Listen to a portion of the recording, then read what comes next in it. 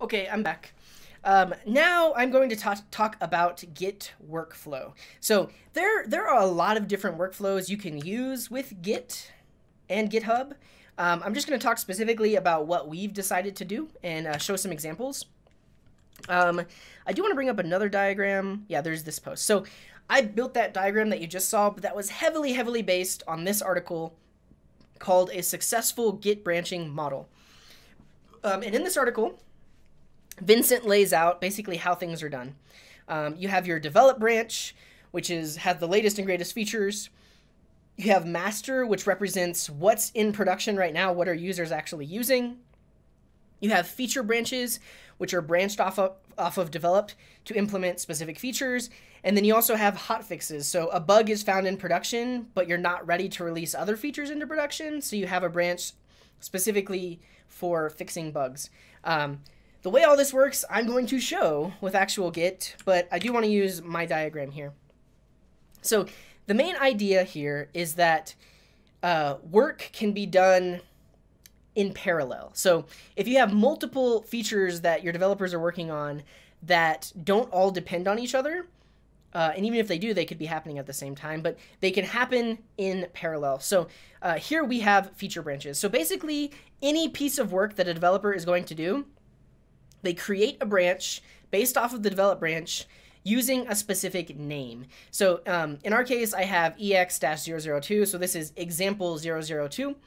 If you look on our Trello board, we have a power-up where every single card has a specific identifier. So CA36, CA38, CA48. Each thing has a unique ID. And the idea is when you create a feature branch, you name it specifically after the card that you're working on. So in this case, if I was working on the history page, I would create a feature branch called CA41. Okay, so I created that branch, and then I start work. I work on it. And then I create a pull request and say, hey, this work is finished. Please review it and then merge it into the develop branch. So the way we have it set up is develop is the latest and greatest features. This has everything that has ever been written for this app. It's in the develop branch. This may not be what the user sees because we could be working on new features that haven't been deployed yet, but this is everything, latest and greatest. And if you check out any of the GitHub repos, so if you look at app mobile, you can see that actually by default, we have our develop branch as the main branch here. And basically what that means is when someone clones this repo down, they're going to get the develop branch by default. And then also when someone opens a pull request, it'll be against the develop branch by default. And that's what we've chosen to do because we want develop to be all of the latest and greatest things. The next thing is releases. So let's say all three features, A, B, and C, have been merged into develop and they now exist on the develop branch. But we want to deploy. We want to create a release from there. So what I have here is we would branch off of the latest develop, which has ABC, and create a new branch called version 1.0.0.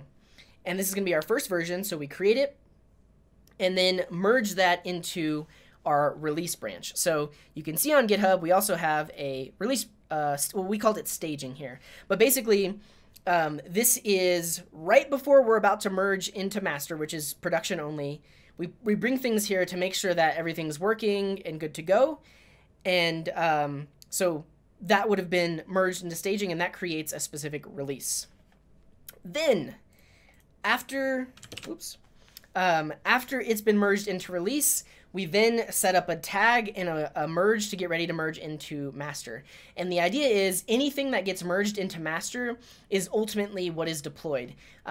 We are going to set up some automation where basically anything that gets brought into master will instantly deploy to the mobile app. So the moment we merge in, anyone that has our mobile app downloaded will get a pop-up that says, hey, version 1.0.2 is ready. Would you like to download it? So we'll have that set up. And these are basically just like swim lanes that protect things from going from one place to the next. So protecting feature branches from develop are code reviews and pull requests. So before anything can be merged in, we make sure that multiple people have eyes on it. And then going from a version branch into release branch, we make sure like, is this working? Is this what we want to actually test as a release? That's good. And then before we merge into master, we make sure, okay, is the production environment ready to accept this latest merge? Like, have we set up all the environment variables? Is everything good to go? And then we can merge it in, and it all works. It's beautiful. It's a wonderful cycle of development.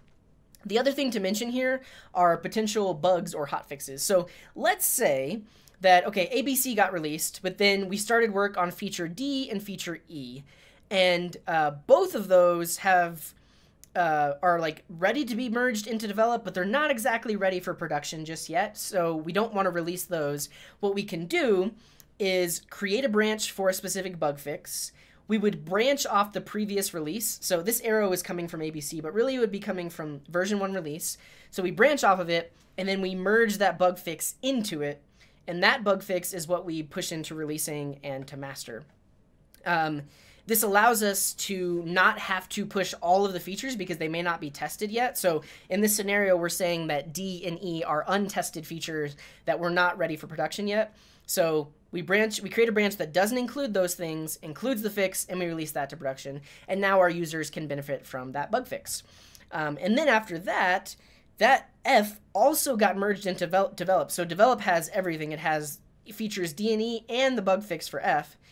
And then this, eventually, we would create a new release and then ultimately push that to production. This also shows using semantic versioning. If you're not familiar with that, you can check out semver.org. And basically, if you've ever installed anything from NPM, you've seen semantic versioning. It has 3 numbers, the 2 dots in it, but it actually means something. So the first number is the major version. And typically, you only ever change the first number if there are breaking changes in your library or in your source code.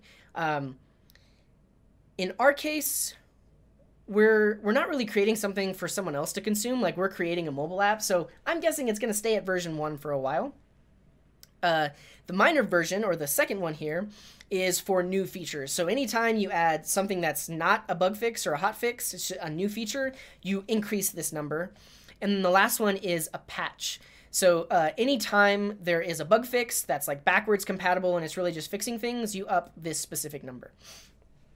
So we're following that specific versioning when we create our release branches and we create our tags. So this is how it all works. I am now going to show it a real live example of how we would do this with GitHub, but I'll do that in the next video. See you there.